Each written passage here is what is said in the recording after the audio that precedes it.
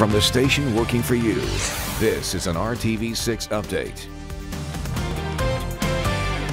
Hello, I'm Mark Mullins, and these are your latest headlines from the RTV6 newsroom. A Greenfield couple may lose their home of more than 25 years after a crash knocked it off its foundation.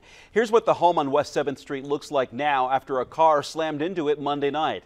Kathy Elkins and her husband were sitting on the couch watching TV when it happened.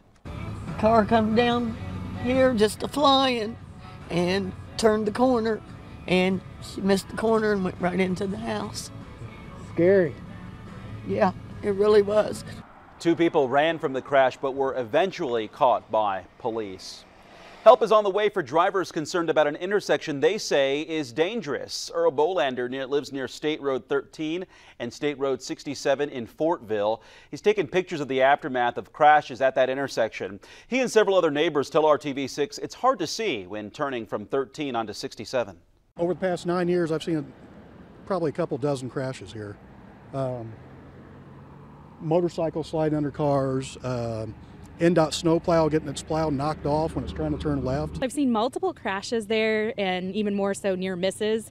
I myself have had difficulty at that intersection. Before long, there's going to be a fatality because there's nothing they can do except put a light in this intersection. Working for you, RTV6 found out the Department of Transportation is planning to install a traffic signal at the intersection.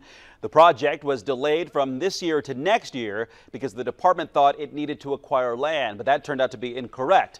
The bidding process starts in March. A puppy has a new loving home following a Call 6 investigation into the city's animal overpopulation problem. We told you earlier this month, Indianapolis Animal Care Services has become increasingly reliant on foster homes.